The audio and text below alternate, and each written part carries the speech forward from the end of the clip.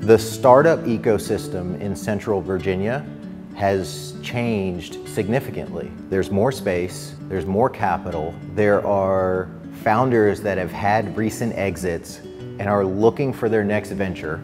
This is a great time to come here and start a company. There are a lot of resources and opportunities here, especially from a capital standpoint. I think we're in the earlier stages of creating these opportunities, but there are so many angel investors in this area, and I believe that the Virginia government has done an awesome job creating opportunities to support these investments. Charlottesville is different now than when I started here in 2004, 2005. There's more folks doing companies, starting companies. There's more folks here that have built and exited businesses, built and failed businesses, which brings us to an ecosystem of more people to be able to help each other succeed. What I like about, I guess, the entrepreneurs here is if we can't pitch our own startups, we pitch our colleagues' startups when we run into investors or other people we know.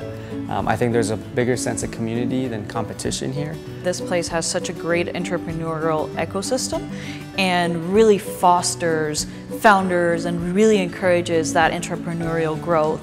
Having that community and the fact that the community is constantly growing and giving back to each other is critical. I was really surprised how many startups there are, how many people there are, how many founders there are. It seemed like really quiet when I initially started out, but now that I'm so deep in the space, I've found that there's actually a lot of like-minded people. One of the things I've enjoyed the most about building a company in Central Virginia have been all of the organizations that exist to support our growth. Whether it is Seville BioHub or Cab Angels, all of these groups have individuals who have been actively looking for ways to support us and provide us with opportunities. Venture Central, they're always there, helping, giving, advice that we need, connecting us with different people and different resources. Some ones that really stand out to me are the Small Business Development Center for Central Virginia, the Charlottesville Business Innovation Council, and the Community Investment Collaborative. Codebase has been a great provider. I've come down here occasionally to work, and I know a bunch of founders work out of here. I know a number of people that work out of here even that aren't founders.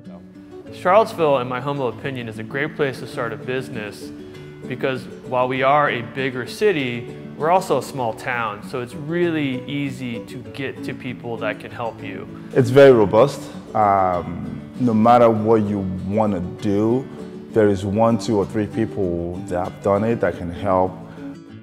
We picked the city of Charlottesville because the cost of living is low, the access to talent is very high, and the city gives you everything you need from a culture perspective, but doesn't have the big city inconveniences like traffic.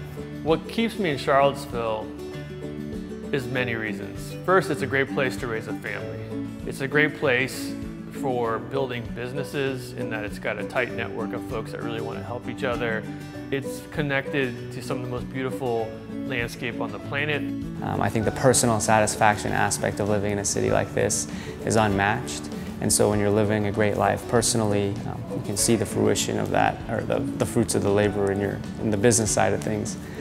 People that live in this area have a very unique quality in that I don't have to convince my staff to help each other get the job done. That's deeply ingrained in the culture of the people in Central Virginia, and I can't recreate that anywhere else in the world.